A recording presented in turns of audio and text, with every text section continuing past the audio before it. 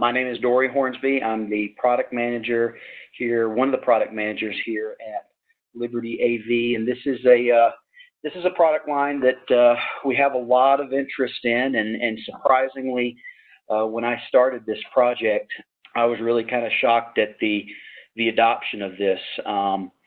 There's definitely a lot of interest in using this product type, and there's definitely a lot of clear advantages for it. So some of this may be remedial for some, but we'll definitely review basically our hardware offerings.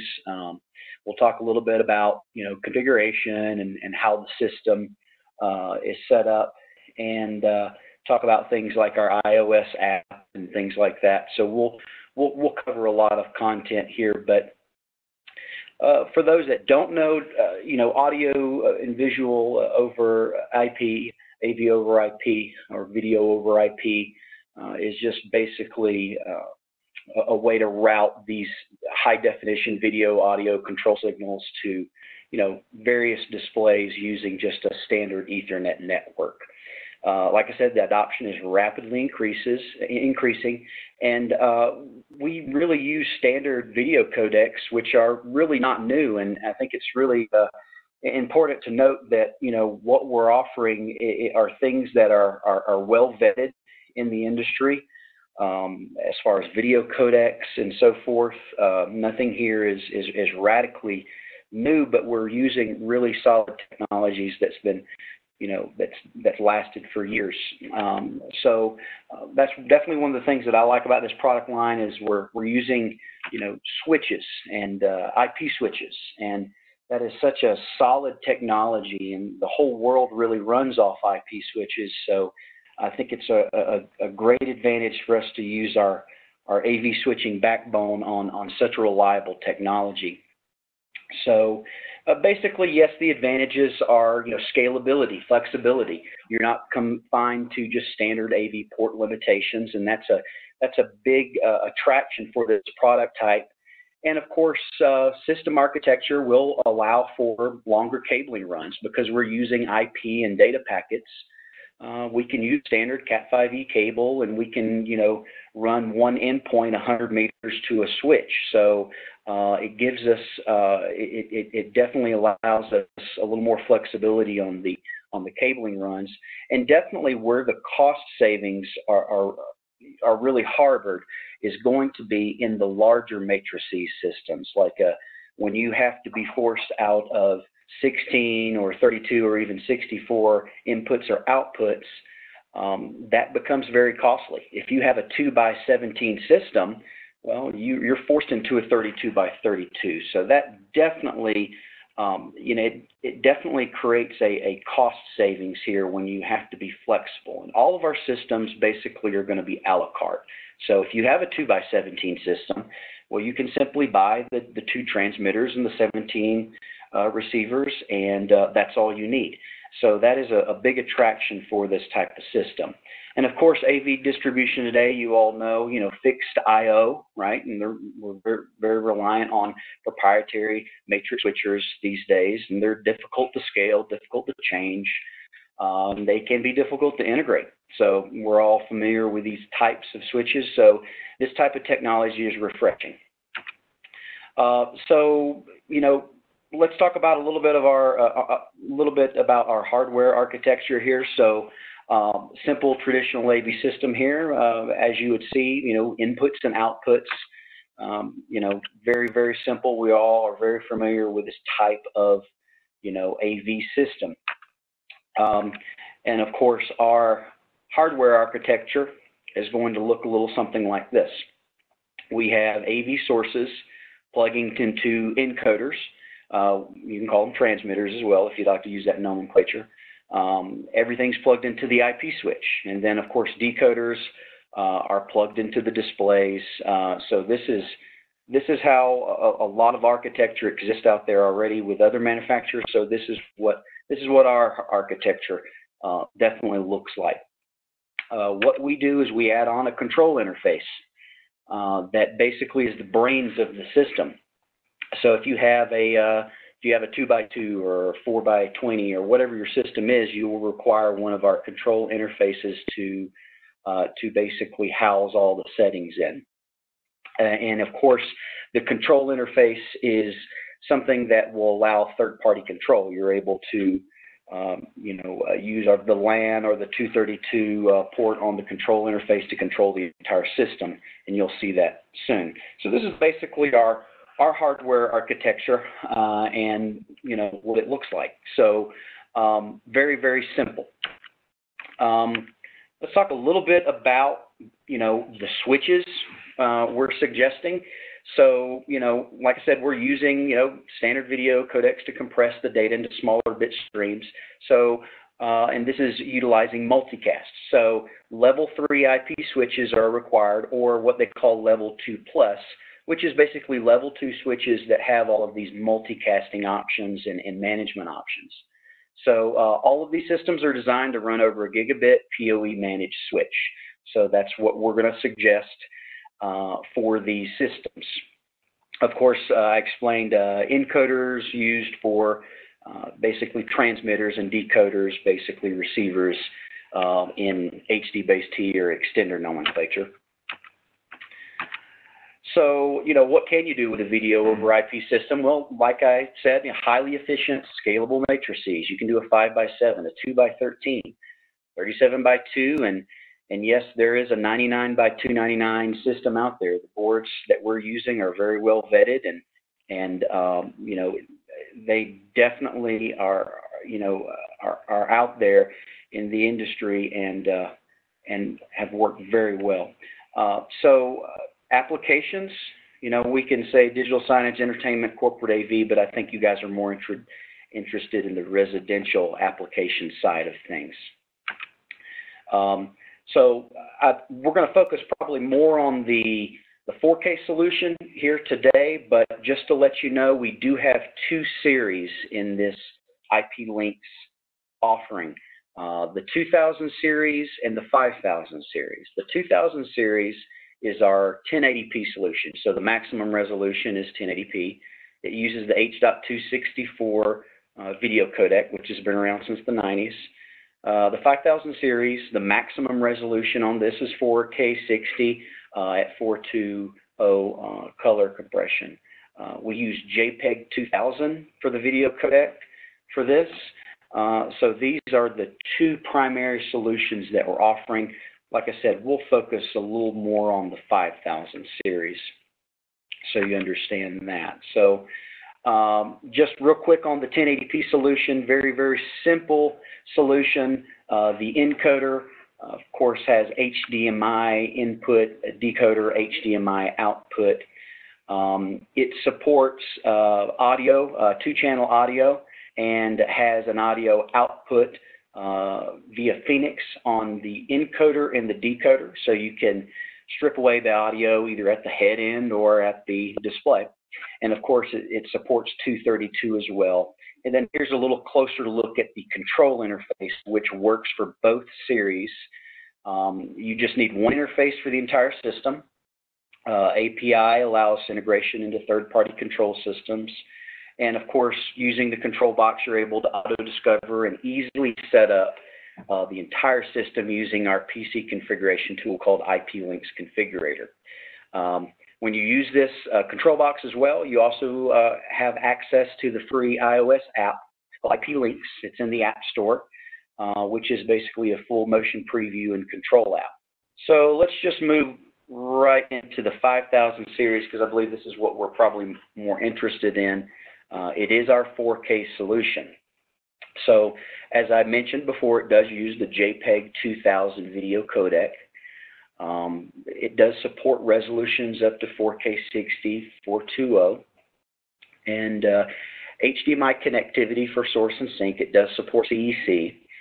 There's an HDMI loop output on the encoder, and that would be great for stripping audio off of the embedded HDMI stream because it does support PCM 8-channel. Of course, since this is a 4K product, it is HDCP 2.2 compliant. This will support video walls as well, and we'll talk a little more about that. I'll show you, a tool in this series that is for bezel compensation. So it allows you to set up a video wall up to 16 by 16, and then of course dial in all of the specifics for the display, so you have one even, smooth image across several displays. Of course, very low latency, and this supports PoE. So if you use a gigabit PoE managed switch and you manage your PoE budget correctly, you're going to be able to power up all the encoders and decoders control box if you choose to do so. That keeps the power supplies from behind the televisions and bulky power supplies at the head end. So it does support 232, has pass-through ports as well. Does support our IR. So IR in and out on the encoder and decoder side, so you can go either way using IR. Of course, we talked about audio, if you wanted to strip off audio off the HDMI, but it does have a de-embedding port for audio on either side. So you can strip two-channel audio off the encoder or the decoder if you choose to do so. Once again, it does support multi-channel audio formats up to 8-channel PCM. And of course, there is USB extension ports. So this can be really a kind of a KVM extender if you choose to do so. Use it that way. So the IR, the USB, the 232, and even the audio can all be routed independently of the video. So it's a very, very nice feature. And also a very flexible feature as well is each decoder, like a receiver, is equipped with a scaler. There's probably going to be many situations where, yes, in a residential situation, you may be using 4K throughout, the home in certain areas, but there may be 1080p displays, and you want to display that, you want to display content on those. Well, you're able to dial in those resolutions on the configuration software. So very flexible, you're able to mix and match resolutions, and you don't have to get stuck with lowest common denominator when it comes to switching. So very, very flexible. And of course, once again, the control interface, this is, the brains of the system and allows third-party control. So one is required for each system. All right, so here's just a little closer look at the encoder, which will live at the head end. Of course, you have your HDMI input and your HDMI out, IR in and out, your 232 through port, your USB host port is here, and of course you have analog in and out using 3.5 millimeter connection ports here. All right, and if we look at the decoder, we'll see that the decoder, of course, has a lone HDMI out, but also you see the IR ports, 232, and the audio out port. The USB client side, this is basically the USB client side, will have two small A ports right on the front. And just keep in mind is that this is really for HID devices. And not for things like, USB 2.0 or 3.0 cameras, so it doesn't support that. One thing to note is that if you wanted to do a distribution scheme using this particular product, you don't have to have the control interface. You can simply do a 1 to 10 or 1 to 50 system if that comes up. That's not going to come up very often in a residential setting, but I just wanted to throw that out there as well. You can also use this as pretty much a standalone extender if you wanted to. If you wanted to just use this as a one-to-one, you can certainly do that. So very flexible. You can use it in a matrices, setup, or you can use it in a DA setup, or you can use it as a point-to-point system. So very, very flexible. This is Bill Zidek. We have a question, a couple questions actually that came through. It might be a good time to answer them. So is the 5000 actually outputting 4096 by 2160? No, okay. So it is outputting what we call UHD, which is more of the SMPTE resolution, not the full 4K. The DCI standard basically is what you're asking about. So it's more UHD SMPTE 4K than anything. And what is the resolution on that, just so everybody, in case everybody doesn't know? 3840 by 2160. That's the UHD. That's the SMPTE standard. The Cinema 4K is what you're really referring to, which is the DCI standard. So that's 4096 by 2160. This will just support up to UHD, basically. Another question is, will the embedding of the audio output on the encoder allow for Dolby Digital downmix while still transmitting full multi-channel through the other decoders? So a couple things. Number one, to go back to the first question on the resolution. So it's 3840 by 2160 at 30 hertz. Okay. So the output, we will accept a 3840 by 2160 at 60 hertz 420 color space, but the output is 3840 2160 at 30 hertz. On the question about audio, the product does not have an onboard Dolby licensed DSP, so it will not de-embed or downmix. It will de-embed, but it will not downmix audio. If you need to downmix, then you need to set up the Blu-ray player or source to do that. But then obviously, then you're sending out multi-channel PCM across everything. So you have to set the right balance between what you want to do, given the fact that it does not do a downmix. There's another question that came through. Is there a minimum distance there must be run? Some of the Kramer and binary products have minimum distance requirements. No, there is not. Will there be latency between the source and video transmission? So let's talk about latency for a second. So latency has to do with the amount of compression that is applied to the signal. This particular product has at most 1.5 frames of latency from encoder to decoder. Because the compression is much lower on this product. The 2000 product, the 1080p solution, has a higher compression ratio. So the latency on that, depending upon how you have it set up, because you can play trade-offs between the amount of compression for video quality versus latency. And there, at a minimum, you're at about 80 milliseconds, and a maximum, you're at 240 milliseconds. Okay. All right. That's all the questions right now. Okay. So here is a very simple connectivity, kind of a one-line diagram here that shows a lot of the I/O here being taken advantage of. So I'm happy to also share any of the information I have here, PowerPoints or anything like that you want to share with your customers and so forth.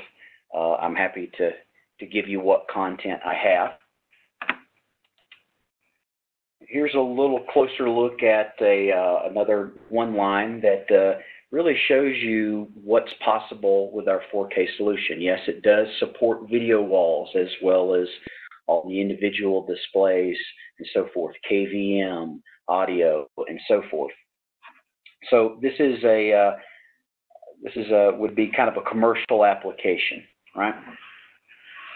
So let's talk just real quick about the system configuration. I won't spend a lot of time on this, but I do like to let everyone know how easy it is to configure the systems, because with AV over IP, there's definitely, some products out there can be very laborious as far as system setup and system configuration and testing and so forth. So I do want to talk a little bit about that and show you how this is done so you know what to do.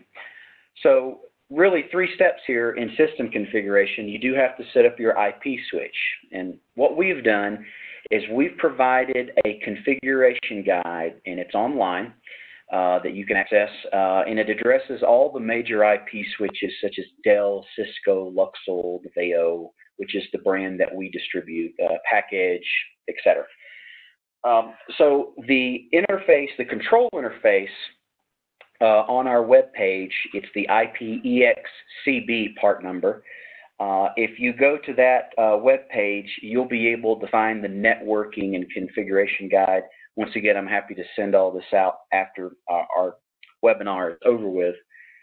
But it's a very, very simple guide that really walks you through if you're doing, a single switch setup, it gives you settings for a single switch setup. If you're doing multiple hubs off of a core switch, well, it'll give you those settings as well.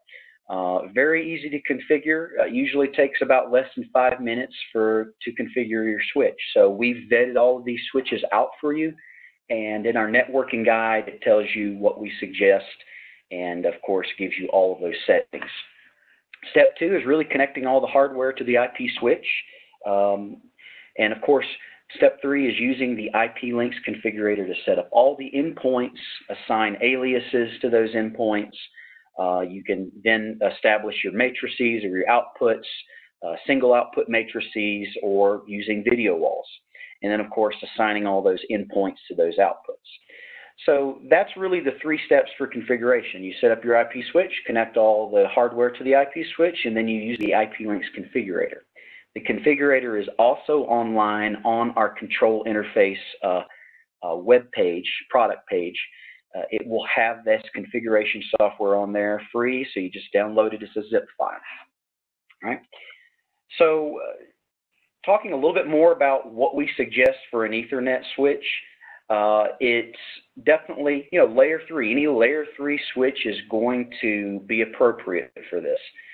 Even if you are using a layer 3 switch, a brand that we don't have a configuration guide for, you can simply look through the networking guide and you can start to see what configuration settings are needed. So it's easy to translate those settings from the switches that we have to what you want to use. Of course, the ones that we have in our networking guide is what we've tested and we've verified, so we know they work. So it does need to support multicast forwarding or filtering, IGMP snooping, querier, fast leave. It needs to support jumbo frames of 8,000 bytes or larger. And then, of course, if you are using multiple hubs, it does need to support dynamic multicast router port and forwarding unknown multicast to multicast router port only. So all of this information, once again, in our networking guide that is online.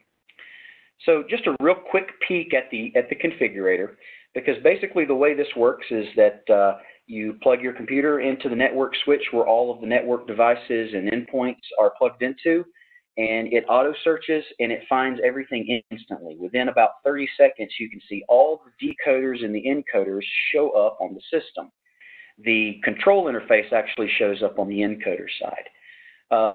So you can find everything very, very easily. You set up one VLAN ID for this entire system. So yeah, switch configuration, very easy. And then, of course, now all that you would need to do is start naming the decoders and the encoders and start assigning all of the output or all the devices to these outputs that you create in the groups section, right? So very easy software to manipulate. I also do webinars for setup and configuration as well. So if you want to get more of the technical guys and engineering types, techs and so forth on a webinar with me to just do configuration training, that's available as well. I just wanted to show you this software and just show you how easy it is to use. You're building your outputs very easily, you're naming all your decoders, and it's just dragging and dropping everything into place. Very, very easy software to use. And of course, once you're done with all of your settings, you just upload everything to the control interface, and it lives there on the interface. If you need to download settings and you don't have that profile saved on a computer like you're doing a service call or what have you, you can simply download all those settings that live on the control interface, so you can always access it at a job site. Real quick, just talking about the video wall support bezel compensation tool, which is really 5000 series only. This is a very, very simple tool in case you're doing video walls out there. You basically punch in all the specifications of your display, width, height of the display, as well as the screen width, height. And that way you're going to come away with a very smooth image across all the displays. Dory, can I add something? Sure thing. Go ahead. So I just want to point out, because it wasn't mentioned earlier, the 2000 series does also support video wall. You just do not have the bezel compensation. Yep, good point. You can definitely do video walls with the 2000 series. Just personally, I think the 5000 is probably better suited just because you have this tool, and it's just good peace of mind knowing that you can create that very smooth transition from display to display using this type of tool. Agreed.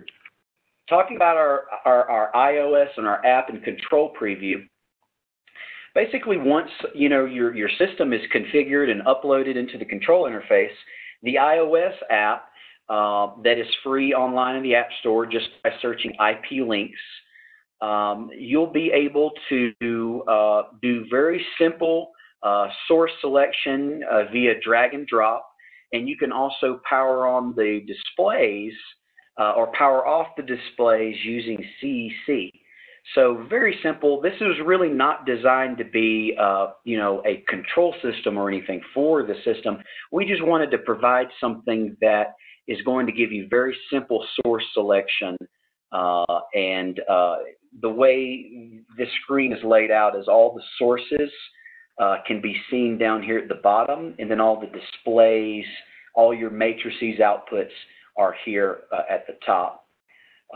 So you will actually be seeing live previews of the sources, and they come in at like 5 frames per second, so it's not going to be very taxing on the app, but you'll actually be able to see the sources. You can name them as well, whatever you want, but being able to see these sources and then just simply drag and drop them to the destination is very easy, and that's pretty much the app. Even if you decide to build, sophisticated, matrices and video walls, it's going to be able to show you all of this. So you're going to be able to drag and drop everything, even onto video walls and so forth.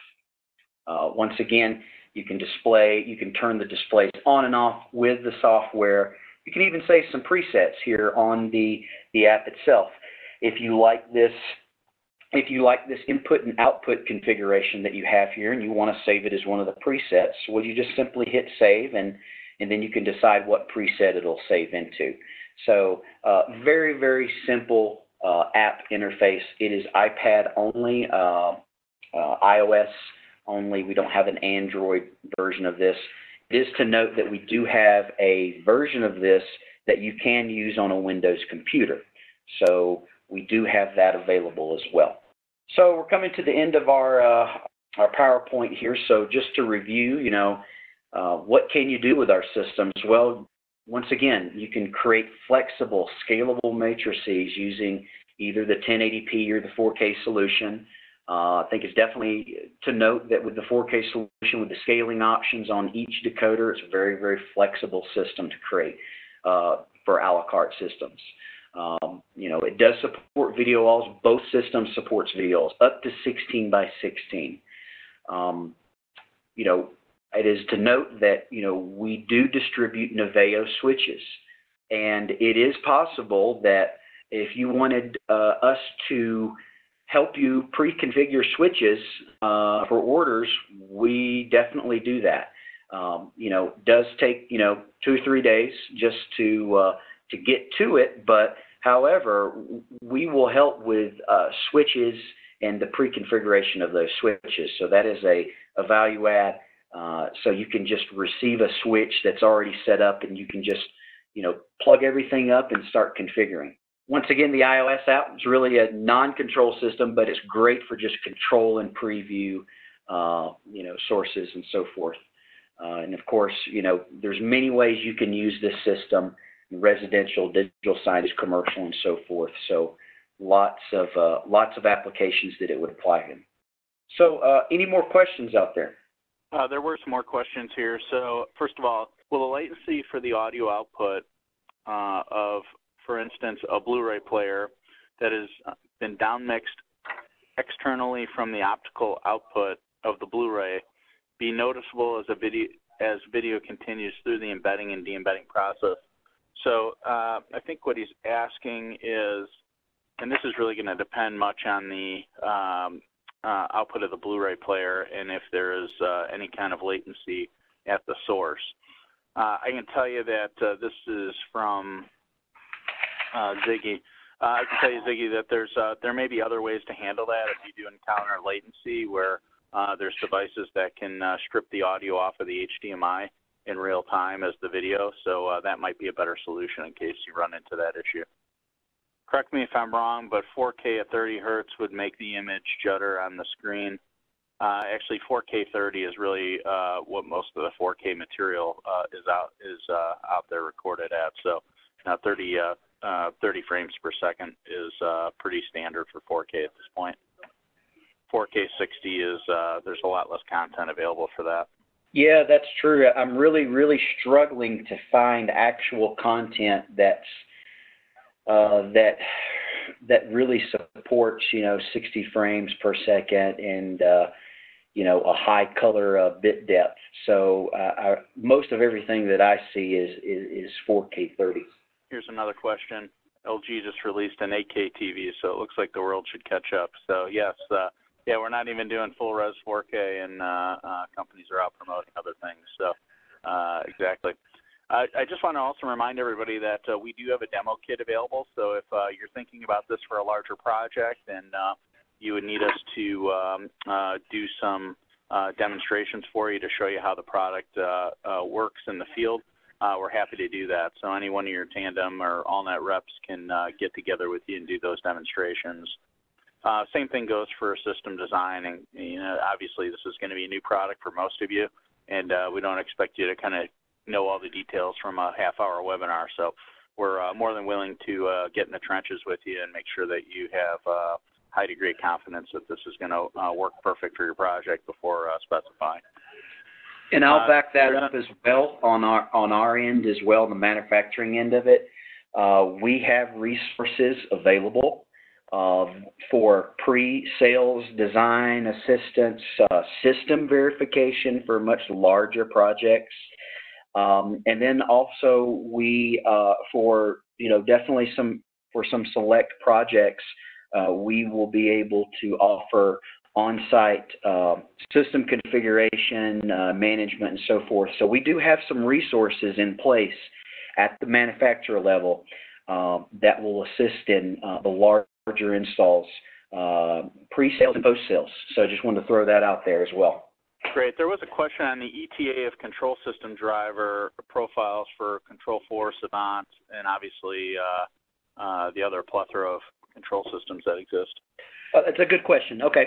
So, yes, we have control drivers that are in the works right now. It's our desire to support several control systems. So I'll give you the immediate ETA on what's coming up right now. In about 2 weeks, we're going to release the 5000 series Control 4 driver. So we have some customers and we have some projects that's happening very quickly that's requested those. So we've got those coming in right about 2 weeks, I'd say right before Thanksgiving. We'll probably release those. And where we will put those online is we will put those on the control interface product page. So the IPEXCB part number online where the networking guide and IP links configurator exists, that's where we're going to put our control drivers so you can download them. So Control 4 will be first in a couple of weeks. And then in December, about mid-December, we'll have the Crestron control driver for that. And then I believe in January, we're going to see RTI for this as well. And this would be all 5000 series. And as the months go, we'll be doing, we'll definitely be doing Savant and Elon and things like that. So we are going to support that, but that's what's coming up immediately, basically. If you have any immediate opportunities that would be using a different control system, please let us know, and maybe we can help prioritize some of those things as well. So just keep us in the loop of those upcoming jobs. It doesn't look like any other questions are coming through. So again, like I said, we'll kind of hang out here, and if anything comes up, feel free to ask. But just wanted to thank you all again for attending. Again, don't be shy about asking for demos. We're happy to bring the kits out. And please make sure that you get this information to the rest of the people in your organization to make sure that they can catch the recording of this on the YouTube channel. And just a reminder, while you're at the YouTube channel, please subscribe. We're adding new content weekly. Thank you.